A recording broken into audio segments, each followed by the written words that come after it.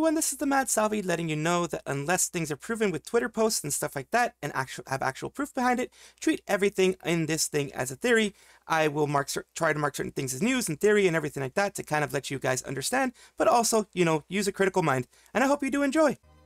Now, as you guys know, I do like looking at the V-stats, at the stats of the actual streams when they show up. Summer Jam for both groups. We have 11,849 max viewers, average viewers of 9,777 for a free concert that is a once in this case, once in a lifetime, because they're probably not going to do it again, concert. You would expect it to be more.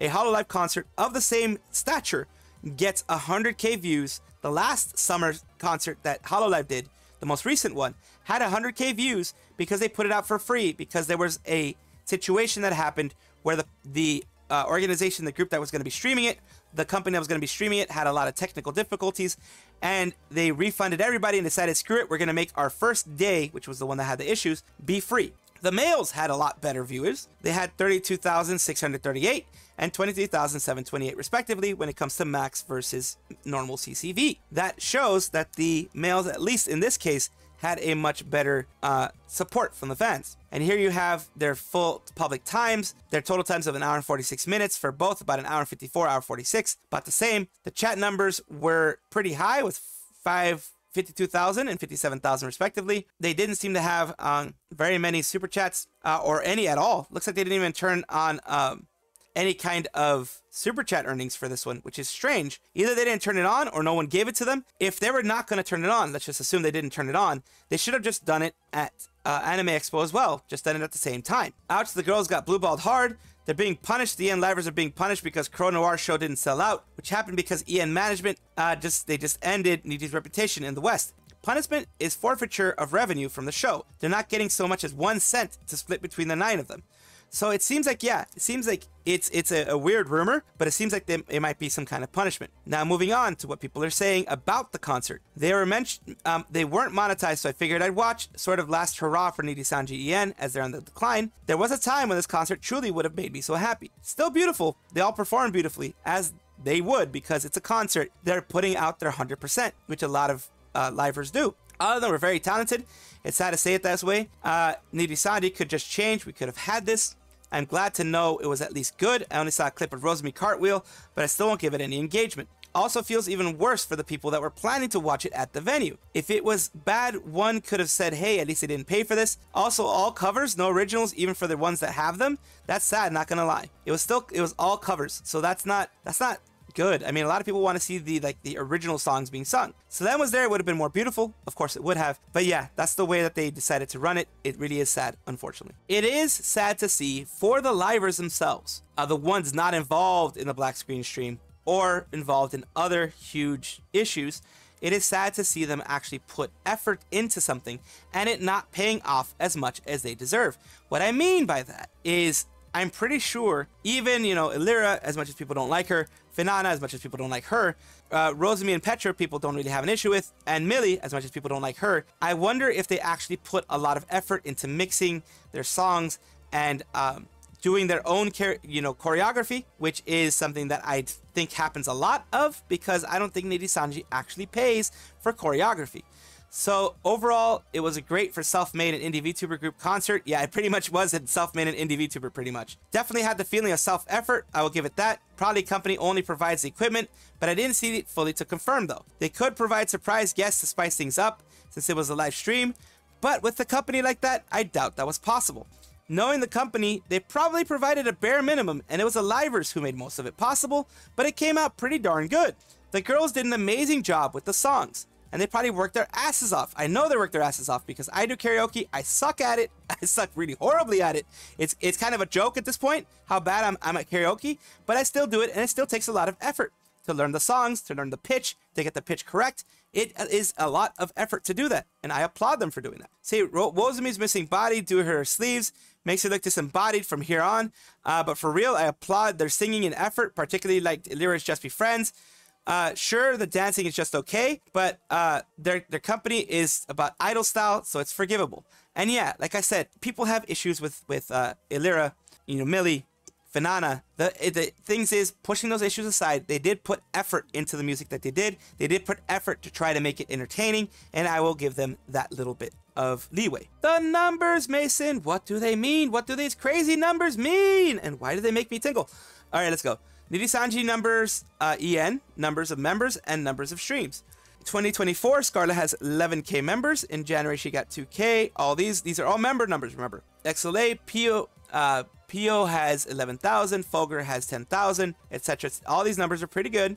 Denoth, Twisty, Clara, and of course, you have Ryoma, which are around 600, 600, 600, a little bit lower.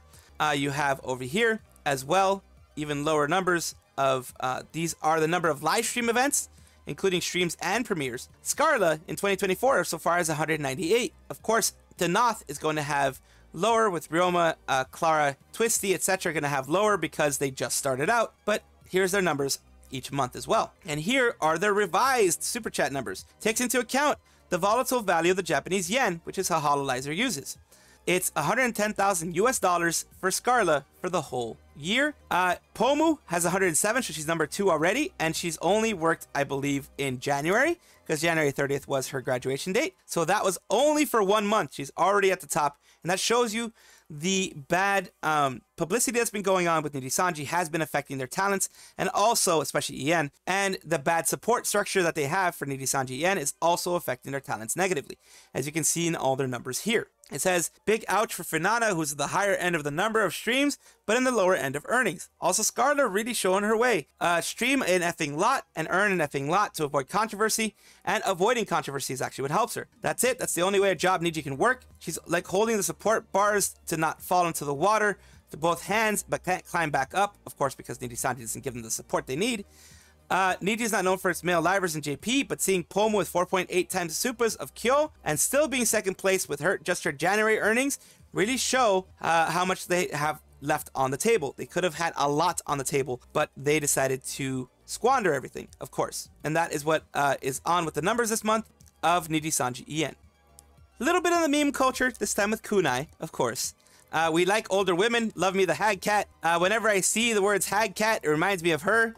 We like older women, that's Yisayu, of course. Isn't kunai wolf-based? One of her Oshi marks is this, which is strange considering debut stream had Wu as a title. So she's a wolf who wants to be a cat, is my guess, or something. That'd be funny. And also, the low-quality Nijisanji Jujutsu meme, I just thought Mahito also mutated anyone he touched, turned them into puppets, and weaponized them. Hollow Purple. Near-death situation, domain expansion, brand embodiment of dysfunction. Yes, of course. That looks like Folger. Holy crap, that looks like Folger. I'm sorry. If it isn't, then freaking what the heck is going on? But that's a funny one. Just wanted to give you guys a little bit of meme break. This is something you could never see in Nijisanji. This is why I'm putting it here. Apparently, Flair's mom speaks to chat during stream, which is something that you don't really even ever imagine in Nijisanji. 2匹とも可愛いです。今は寝てるのかな。あ、そう、すごいね、なんかいい子なんだけど、電気を消したらなんか5分10分くらいは遊ぶんだけど、その後はね静かなんだよね。ずっと寝る。ナイス。なんか私が今その寝室ママが寝てて、私はケージの下で今で寝てるんだけど、なるべくなんか猫ちゃんと一緒に過ごしたいなと思って、そう最初のうちはさ同じ部屋にいた方が安心するみたいなの聞いて、私が寝室はやめてその猫ちゃんのそばで寝てるんだけど。Oh my god, that's cute. That's very cute. I'm sorry, that's cute. なんかね全然暴れない。That's very good that they don't make a fuss at least. そうなの。まだママこっちにいるんだ。あ、そうママちょっとだけ挨拶しに来る。呼んでみるか。ちょっとだけね。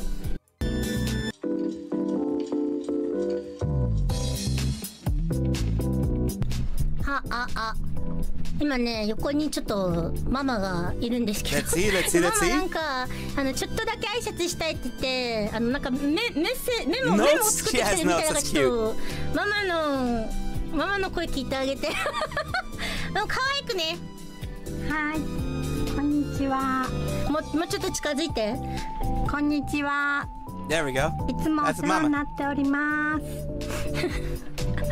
今後もよろしくお願いします。はい。That is so そう cute. です。 That is so はい、 cute. じゃあドラマ見てきます Go back to watching your ドラマ dramas. 見てくるそうです。はい、こんにちはってママ言ってるよ。ママこんにちはってお世話になってますって言ってる。ありがとうございます。はい、ということで。 That's cute. That's cute. That's cute that you can see it. It's something that you wouldn't see in Nijisanji. Like I said, Hololive is actually in the position to debut Holomom at this rate. Holo and Faye synchronized mom wave. My Holomom-in-law, Puerto Rican, is going to be happy boy. Who? Koi. Coefficient. Yes, coefficient. Just a little area where, of course, everyone enjoys Yagoo. Yagoo, of course, has a security around there. He feels safe around his community and around the people who trust him and are there to, you know, enjoy his company and enjoy the company of Hololive that he has created. So you have basically it returns an Anime Expo Hololive cosplay gathering of Achan tribute. This was an Achan tribute gathering that they were doing. He says Holo just can't stop getting W's this week. Should have seen a turnout at Petrie Hall. The place was half full by the end of the Sonic panel. Before, some fans camping the hall then filled up the guys who lined up outside. Basically, in these areas, you line up outside several hours before the whole thing starts because it's going to get full. During the Sonic panel for GSC Holo 1, usual Yagoo cheers happened, but Aki, the CEO of GSC, also got chance for him and the fans. Good smile company is GSC. So here you have Yagoo greeted by even more fans at Anime Expo, and this is, like I said, thanks to him making his company such a great organization.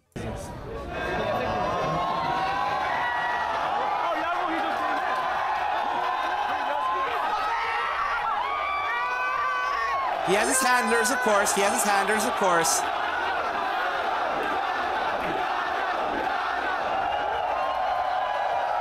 Everyone is very happy to see Yagoo. This man is responsible for why we are doing what we do today. I'm so grateful to be a part of this. Let's not waste any more time. Shoppers, count it down. 10, 9, 8. Everyone is very happy that he's there. The man is treated like a celebrity, as he should be. And of course, this is him showing up to Dodger Stadium. This is, of course, July 2023. The stuff that happened there. That was in 2023. That's him showing up now. He's always very... This is him this year as well.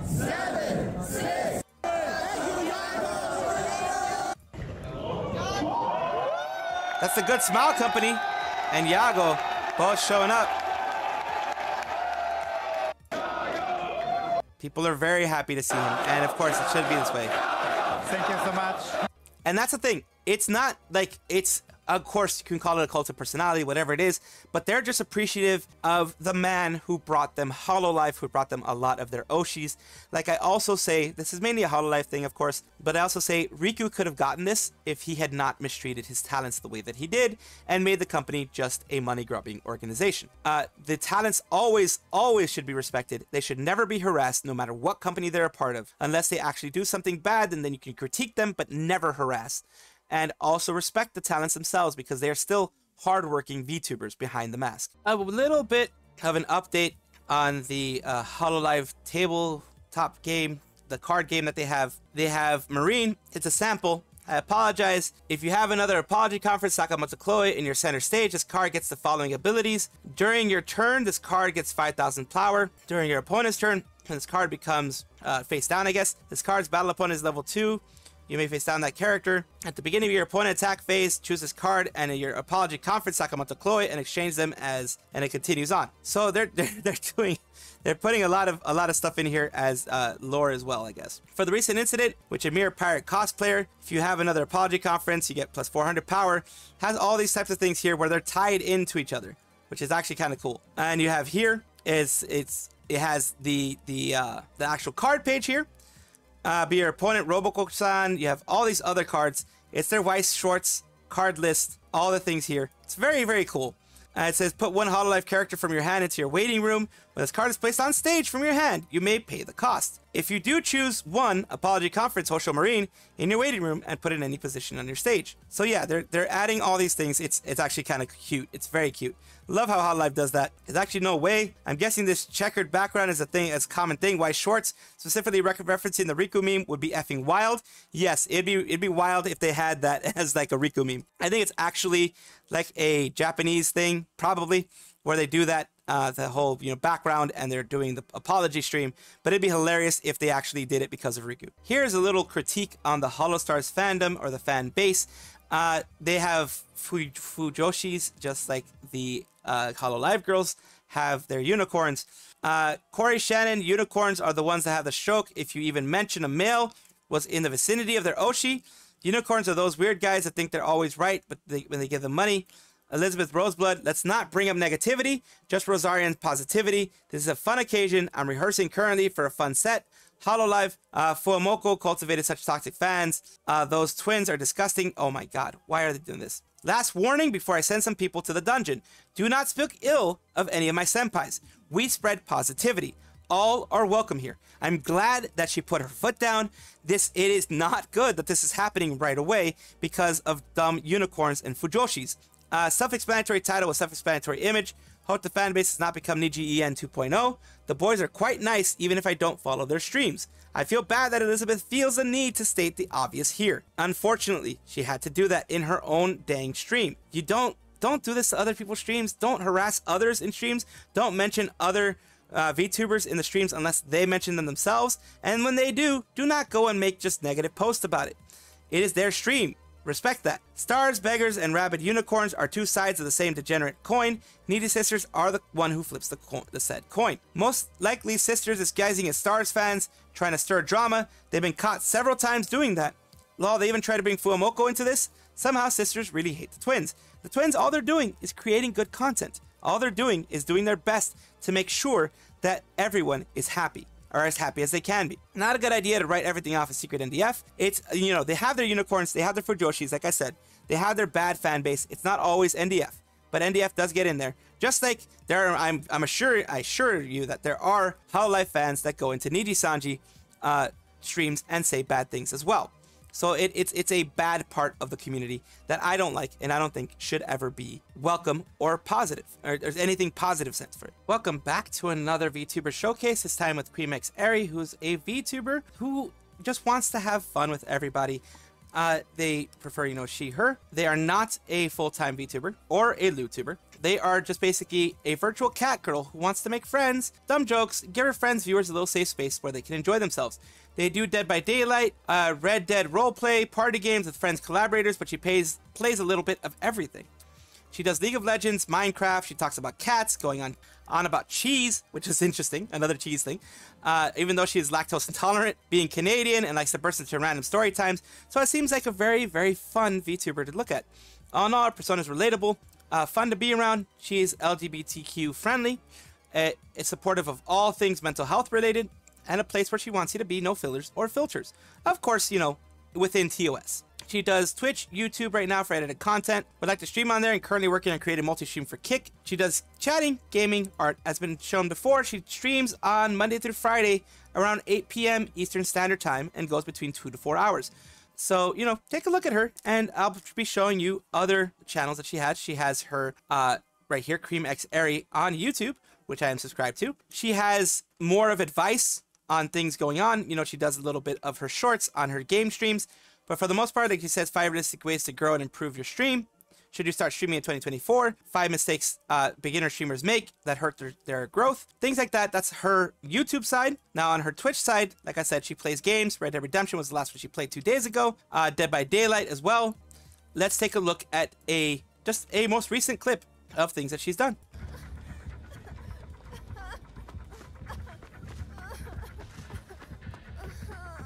All right, good. I hear it in my microphone because my microphone has very sensitive playback. Oh god. Beep beep. Beep beep. Did y'all hear that one? There you go. See, she's a very fun and creative individual. I'm glad. She had fun with that one. The beep beep. She had fun with that. And of course, I will post the all the links to her social media in a pinned post on the YouTube side. So I appreciate if you take a look and just, see if it's someone that you want to enjoy. Thank you again, CreamXAri, for being a part of this VTuber showcase today. All for right now. Of course, comment, like, and subscribe down below. Thank you for being here. Of course, I love having the conversations with you guys. I love having these things with you guys. And I do appreciate it whenever you guys do comment. Take a look at my description for my socials. There's a Discord, there's Twitter, there's other places that you can check me out, Twitch, etc. And also check on your screen right now, because there might be a video that you might enjoy. Thank you.